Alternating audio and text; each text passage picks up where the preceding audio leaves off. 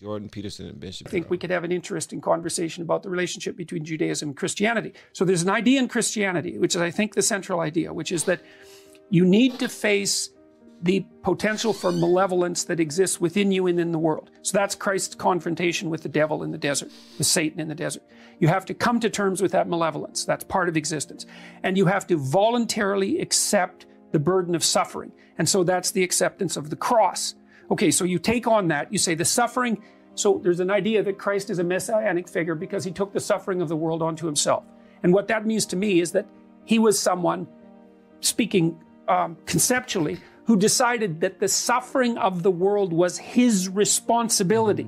And that that's what you're supposed to do. You're supposed to decide that that's your responsibility. You take that on as a burden. You do the same with the malevolence.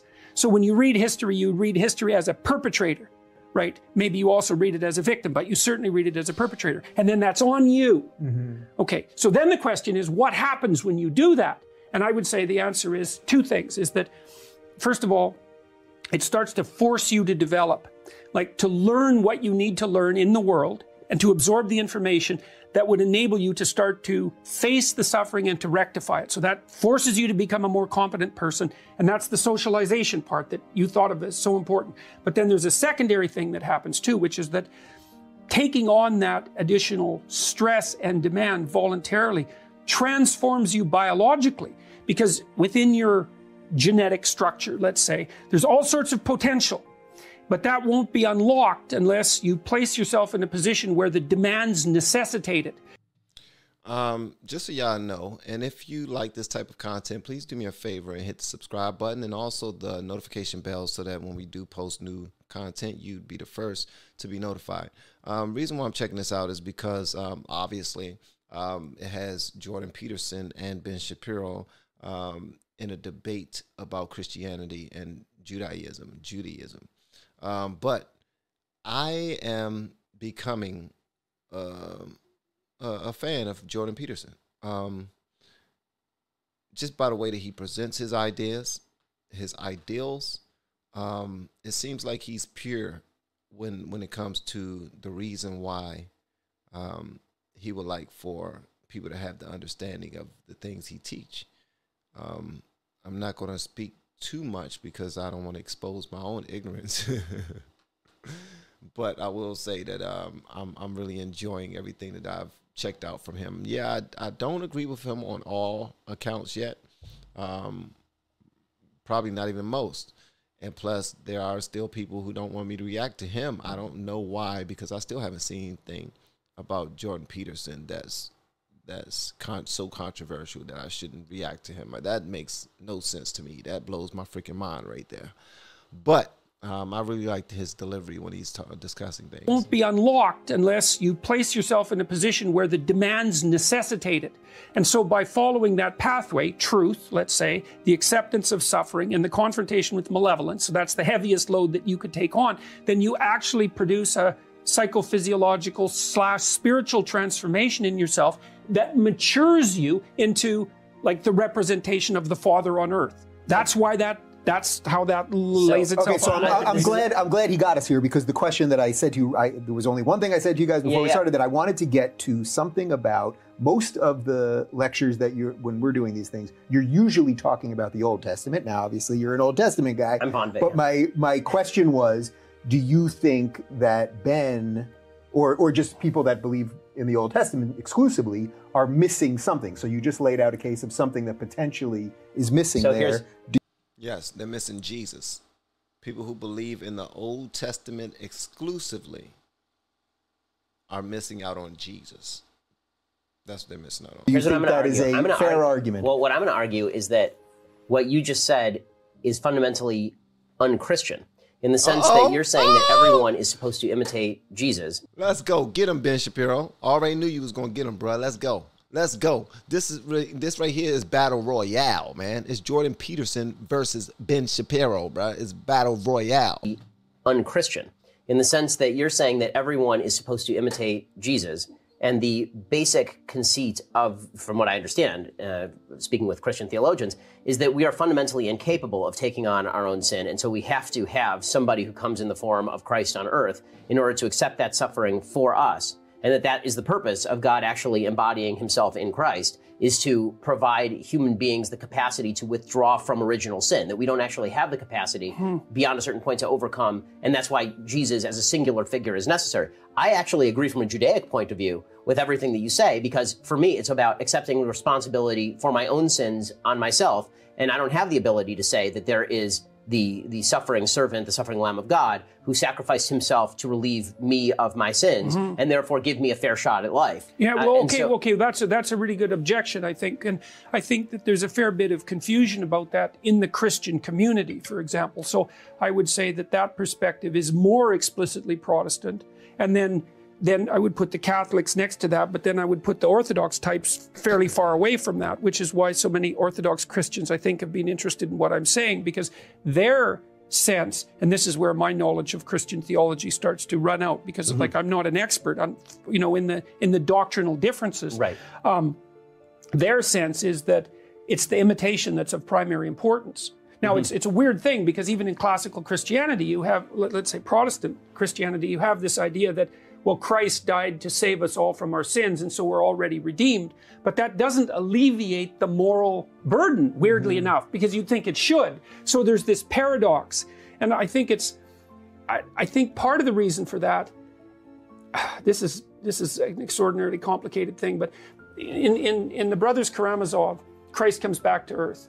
Right. And in Seville during the Spanish Inquisition. And so he's doing his miracles and raising people from the dead and like being all messianic. And the first thing that happens is the Inquisitor arrests him, throws him in prison, and then comes to visit him and basically says, look, the last thing we need after setting up this church for 2,000 years is you. You're a lot of trouble. You've put a moral burden on human beings that's too much for them to bear. And so what we've done is watered it down and put some intermediaries in place so that the moral demand that your example required doesn't just crush people into nothingness, right? So every ideal is a judge. Right. So then you have the ultimate ideal. That's the ultimate judge. And from the Inquisitor's point of view, that judge was too much. It was too demanding. And so I think there's so the Inquisitor goes through all this argument and says, we're going to have to, get rid of you again because you're just... He demands, he commands attention from the entire room when he speaks. This is what he do. He doesn't even do it with force. He does it in a smooth, professorial way. It's too much to bear. And so Christ listens and doesn't say anything. And then just when the Inquisitor stands to leave, Christ kisses him on the lips, and the Inquisitor turns white in shock and then leaves, but he leaves the door open. And that's the brilliant ending of Dostoevsky's piece. The Grand Inquisitor, yeah. Yeah, and what makes him such a genius, because he basically says something like, well, look, the Catholic Church did reduce the burden, and it is corrupt in the way that earthly organizations are likely to be corrupt. And it does allow an out, which is, well, you can put your sins on Christ, let's say, and that alleviates your moral burden, but it still keeps the damn door open. Well, this is why I think it's really fascinating, having spent a lot of time with Christian theologians in the past couple of years writing this book, is that the original conceit, I think, when you talk with people who are Christian and Jewish and you have sort of interfaith conversations, the original one-sentence conceit and the difference between them is that what you hear from Jews is Judaism is acts-based and Christianity is faith-based. Christianity is about the acceptance of Christ. When you accept Christ, then you've accepted what you need to accept, and everything flows therefrom. And Judaism says it's not just about accepting God, it's all these mitzvot, right? There are all these commandments that you have to do, and these are what perfect you as a human being. It's the performance of these commandments, accepting God's sovereignty because he's the one who gave the commandments, but you actually have to act in the world, and if you don't act in the world, then you haven't fulfilled your responsibility in the world. This could also be an argument why you could have, although I know you wouldn't be thrilled with them per se, you could have Jewish atheists in that they believe that it's just their actions here. Yes, 100%. Yeah. So this is why Jews have had and I think most Christians believe this too. The idea of having a moral atheist is not really a difficult idea. Yeah. It's the idea of having a system built on atheism that's completely immoral and will fall apart almost immediately. And the idea of having a moral system built on atheism, if you examine your atheism closely enough, I think falls apart. I think that moral atheism is basically you separating your morality from your atheism and then ignoring your atheism in pursuit of the morality, which is, well, you can live fine that way. That's fine. But I don't think that that's psychologically sustainable. Man, shout out to this young guy. Ben Shapiro, he's another guy who's just extremely intelligent, and he also commands like attention in the room as well, because he's so fact filled. But this conversation right here is facts and is beliefs, because they keep saying, and I believe, and I think, and I think, and I believe. That's because we're talking about religion here, and there's so many doctrines out there, books and whatnot that was written. We don't know what was the first. Well, they believe they know what was the first, but neither one of them followed the first. They follow another version of it and someone who studied it and those type of things. So, so although he say Judaism is act-based and Christianity is faith-based, all of it to me is faith-based. Which is, well, you can live fine that way. That's fine, but I don't think that that's psychologically sustainable if you actually examine the core of your ideas. But with that said, I think that Christianity, after its original millenarian viewpoint, when Christianity first came about, the idea of Christ on earth was that he had ushered in the Messianic era, because it was a new era, it was a new day. And then it turns out that people looked around and went, well, this looks a lot like the old day, right? Not that much has changed. And so what changed? What changed was our spiritual status. That was the new redefinition of the Messianic era, is that what Christ had brought to earth was a new spirit, right? He brought a new spirit into the earth, and he'd cleansed people of their sins and given them a fresh shot at life, basically. And that in doing so, he'd changed the nature of how things work. Well, Judaism basically said, well, we never thought that nature changed in the first place, right? That's something different. And so, ironically enough, I think one of the sources of Christian anti-Semitism over time is an attempt to distinguish what makes Christianity different from Judaism other than Christ. Because Christianity and Judaism, in most of their main philosophies, have an awful lot in common. It's interesting. I just interviewed a fellow named John MacArthur, who's a major pastor, major Christian theologian. I interviewed him a couple of days ago for our Sunday special. And this came up. I asked him, so where do you think the differences are between Christianity and Judaism? And he basically said, Jesus, right? That's the difference. And I think that is the mostly honest answer, because when I hear Christian theologians try to distinguish Judaism from Christianity, what they say about Judaism I find to be not accurate as to what Judaism actually says. And when I hear Jews try to distinguish Christianity from Judaism, I think that, and I'm not saying they're the same thing, because they're not, obviously, they're different belief systems, but in terms of the underlying value system, the reason that we say Judeo-Christian value system is because in terms of the value system itself, the commonalities are overwhelming. They're overwhelming. The differences are mostly doctrinal and historical, and in terms of what you think God, I think that Christians read back in an acts-based version of their own lives through a variety of mechanisms, whether they say, well, predestination exists, but in order to show that if I were really elect, I would be acting this way, right? That is an acts-based version. It's just retroactive from the end. And so this is why if you say to a Christian, so you really believe that you can lead a terribly dissolute, awful, terrible life, but if you believe in Christ with the full fiber of your being, you're going to heaven? And they'll say, and many of them will say, yes, but then you say, but what makes a good person? And they'll say, right, not, but if, and what they always had, but if you believe in Christ, you wouldn't do all those things. It's true, but it's speculative, because, you know, when people believe, first of all, there's parts of the Bible that repeats how we are not perfect. And a lot of people like to lead with that. Hey, I'm not perfect. God knows my heart. So, you know, only thing I got to do is accept that God died for my sins already. So my sins have been paid for by his blood. You know, it might seem silly sometimes. It may even seem like, I don't know, man, because I'm a Christian myself. And when I think about it, it's some wild things that goes on in these religions. Not only the one that I adhere to, but it's all about what you believe. They say faith is the substance of things hoped for and the evidence of things not seen. Was that Hebrews 11? Yeah, you don't see it, but you believe it. Just like love, you know, we do it every day with people that we care for. So I don't know. I think that religions was put in place for good purposes. Some people think that religion was put in place for controlling purposes. But at the end of the day, I love the fact that people can sit down and and speak on it and teach others about it, and allow them to make their decision. What do you believe when it comes to this? Which one will you give your heart to, give your all to, give your time to, give your dime to? Because you're gonna have to financially commit to your religion as well. That's the only way other people are helped, so that when someone comes to the storefront and they need some help, some food for their family or something, the only way that they can get that food or that money is through the parishioners, the people who attend those religious organizations or communities.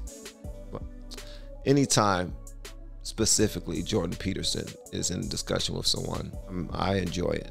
And Ben Shapiro, I'm just now getting used to him because he's a little bit more far than I'm used to, and I'm just now trying to get used to him.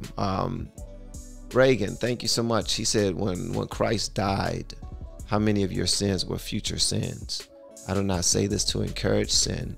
I say this to combat the idea that you must reestablish your relationship with God every day. I reject that idea. I don't have a full idea or claim to know truth. My idea also, I appreciate you trying to learn. Thank you for that information. And I appreciate your position as well.